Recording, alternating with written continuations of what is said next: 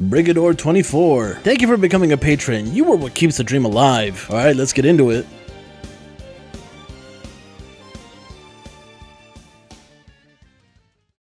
Pop a squat next to Uncle Do-Rag because it's story time.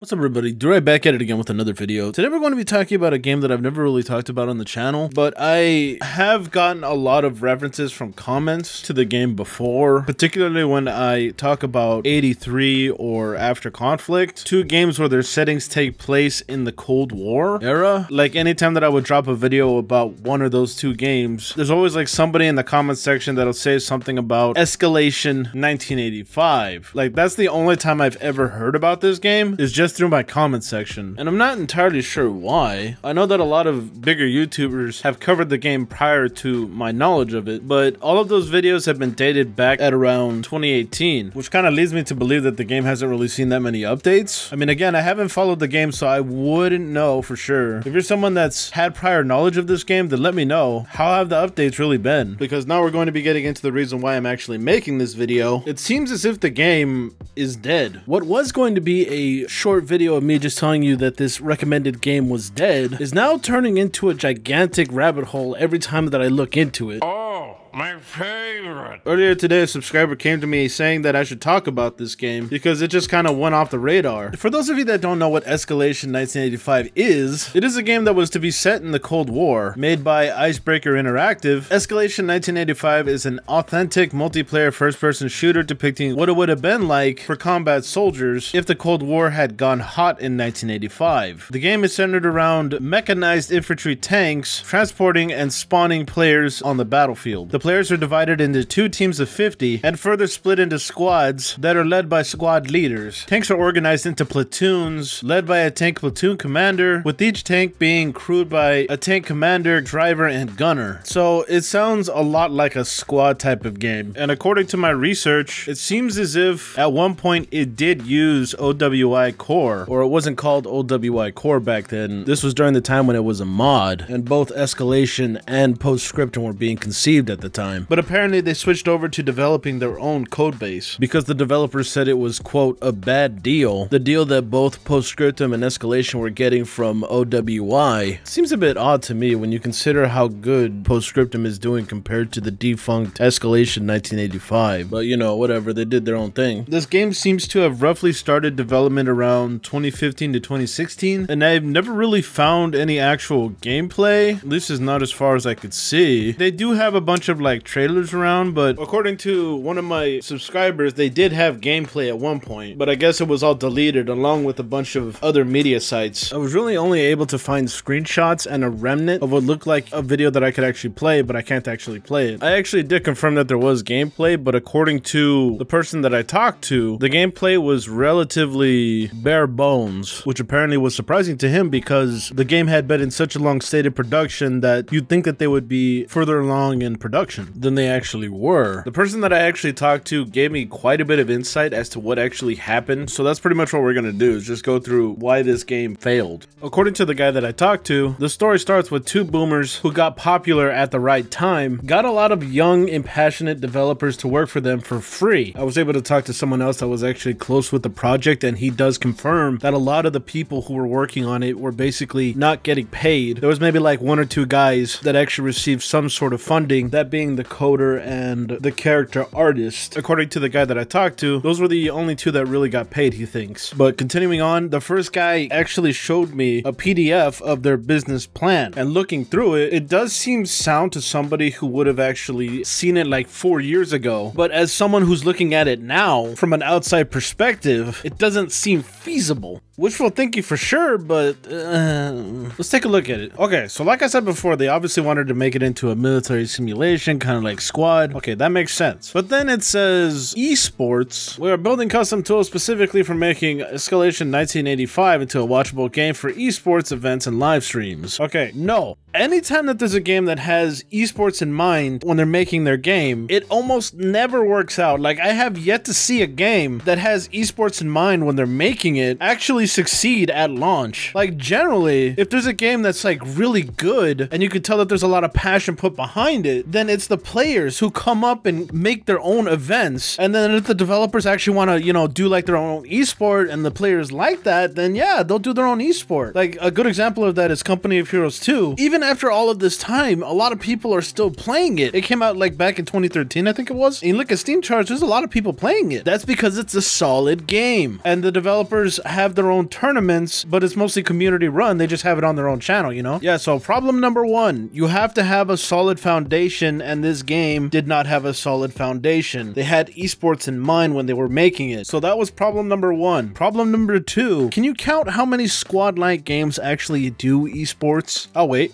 Not very many. Like, you don't see Squad or Postscriptum or Held Let Loose putting up money for people to win, and whichever team wins, you know, they get a shit ton of money, or you get to take home a trophy. Like, they don't do that. Like, I guess the closest that they get to it is events where they set up these, like, scenarios, like the Battle of Arnhem, which, if you guys don't know, it's the battle that was featured in the movie A Bridge Too Far, and we as players basically reenact the battle, but either side can actually win. But I mean, that's not really an esport, that's just an event. Like, there's too much planning, there's too much tactics, there's too much people. Like, there's 50 people on each team. How are you gonna split those funds? So an esport doesn't even make any sense for a game that's like Squad. So how the hell is it gonna work in Escalation 1985? I have no idea, but it's in their business plan. Now, as puzzling as that is already, check out this next one. Real-time visualization and VR. I was a bit confused with the real-time visualization because I wasn't exactly sure what that meant, but from what I understand, it's just like simulating what you're supposed to do in real life, right? Like heal yourself, hop into a vehicle, get to another place, you know, stuff like that, I guess? I really wasn't sure. Like, even the link that's right here doesn't exactly explain it, but it says here, the idea shares aspects with simulation generally, which I am to assume that that's what he's trying to go for when he's saying that. So, okay, that part makes sense if it is what I think it is, but I could be wrong. Someone smarter than me needs to tell me, because the description doesn't make any sense to me. Like, it's a weird description. We will create additional revenue by entering real-time visualization and so-called serious games in the business-to-business and business-to-government spaces, i.e. aerospace and defense, automotive, transportation, energy, healthcare, retail, media, and advertising, and others. I'm not sure I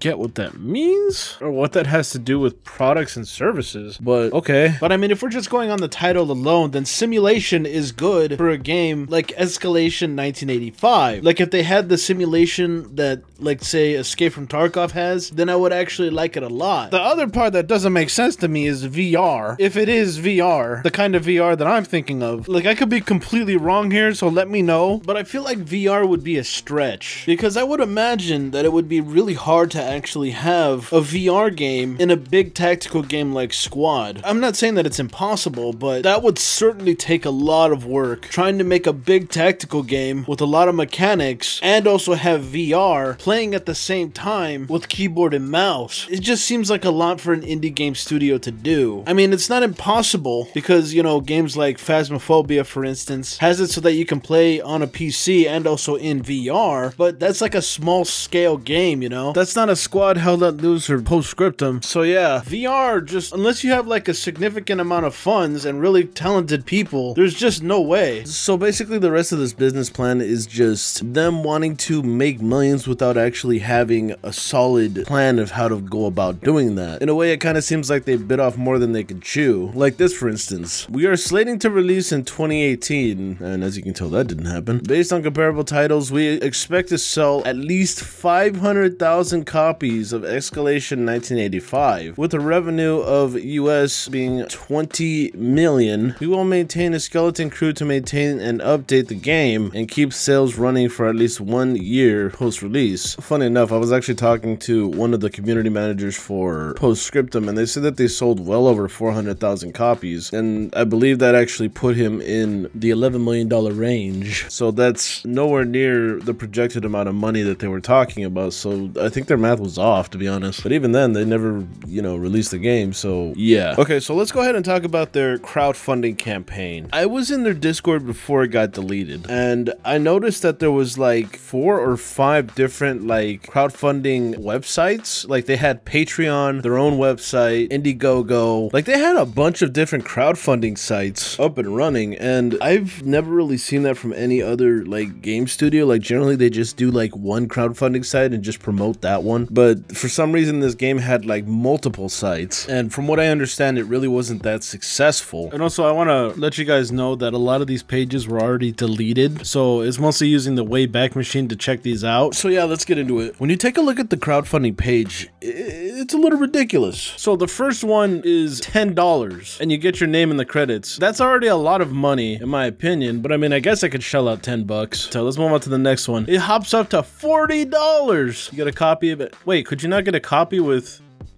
Wait, you couldn't get a copy with $10? Then why support it? So hold on a second. You'll get $10 to just get your name put in the credits, but you won't receive the game? Because here it says a copy of Escalation, but I don't see a copy up here. Oh boy. For the 40 bucks, all the stuff that's here doesn't seem like it's really worth that 40, but okay. Then it goes up to $50. It's basically the same as the 40. The only difference is in-game wooden furniture for Denmark. Wow, a whole extra $10 just for furniture? Okay. Then it goes up to $70. You get to play in the alpha and beta testing with developers and like 2 new guns and 2 new knives. Okay, I don't think that's worth it, but then it jumps up to 80 bucks. A couple of weapons here and what looks like a drum mag. You could also get some sort of mug. It jumps up from $80 to $150, and then it goes up to 200, 220, 240, 400, 550, 800, 1,000, 2,000. Okay, hold on. Before we go any further, this is starting to get a bit ridiculous. Let's take a look at Hell Let Loose when they did their Kickstarter. Okay, the first tier that they have is just $5, and that is just to donate to the project. So already that's a reasonable price for me. If I just wanted to donate to the project, I could definitely drop a cool $5 to support this project over 1985. Let's look at the next tier here. The next tier is $25 for a Steam Early Access key for Hell Let Loose. Looking back at Escalations, theirs is at $40, so 25 versus 40. Hell Let Loose wins again, and these are both to get access to the game. 25 versus 40. I'm gonna take that 25. Let's go down again. This next tier allows access to the closed alpha and beta at $30. If you want to get into the alpha or beta for Escalation, you have to pay $70. So 30 versus 70, I'm gonna take that 30. There's no way I'm paying 70 for this. So you see how much more reasonable Hell Let Loose is to Escalation 1985? Because 1985 gets freaking ridiculous. See, Hell Let Loose, their tiers stop at $1,000. Escalation 1985 keeps on going until it hits $35,000. And what do you get when you pay $35,000? Well, you get the BRDM 2, which for those of you that don't know, if any of you have ever played Squad, it's this vehicle.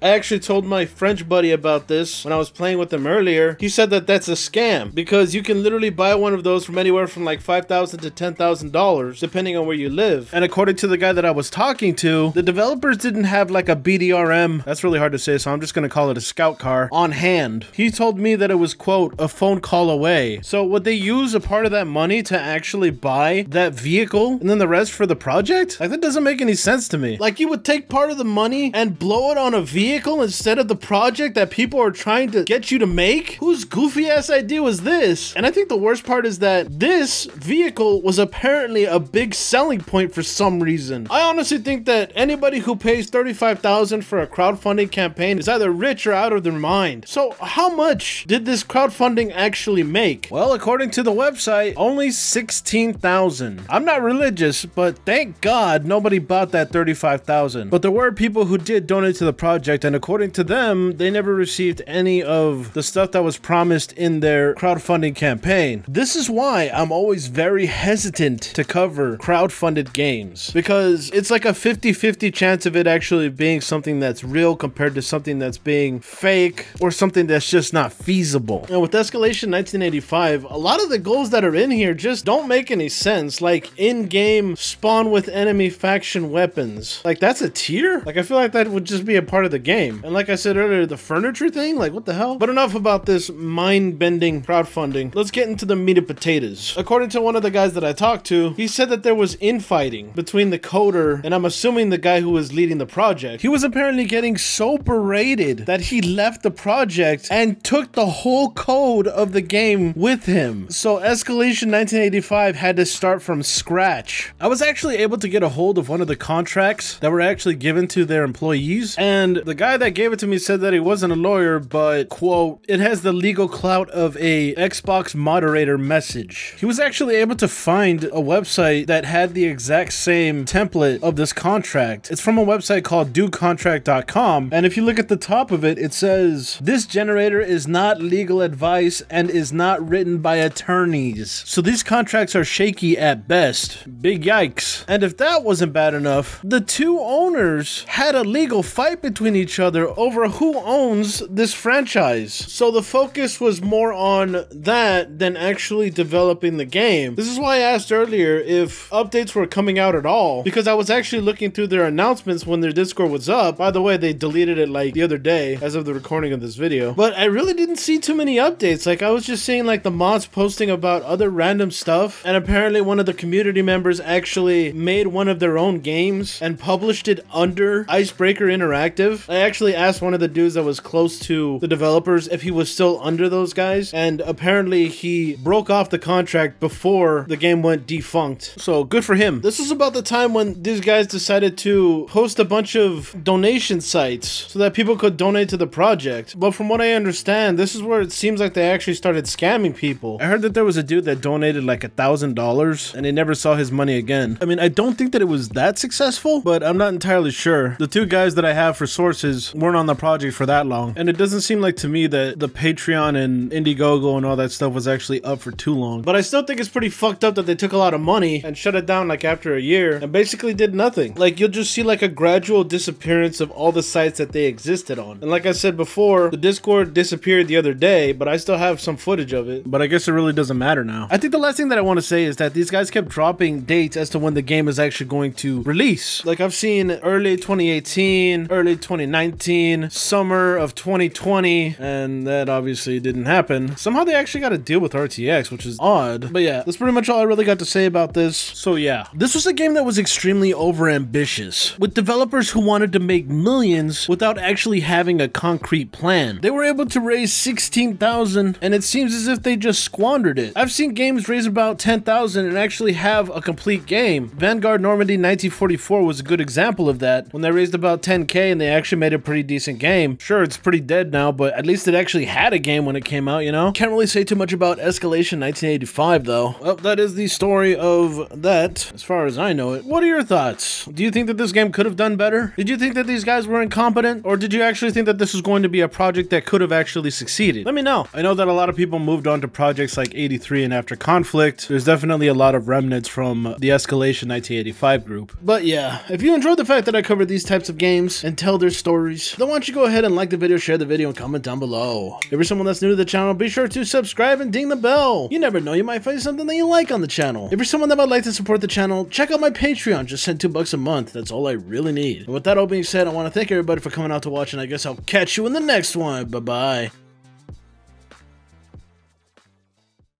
Wait, hold on. They made a full-on article saying how good these binoculars look? Seriously? Why?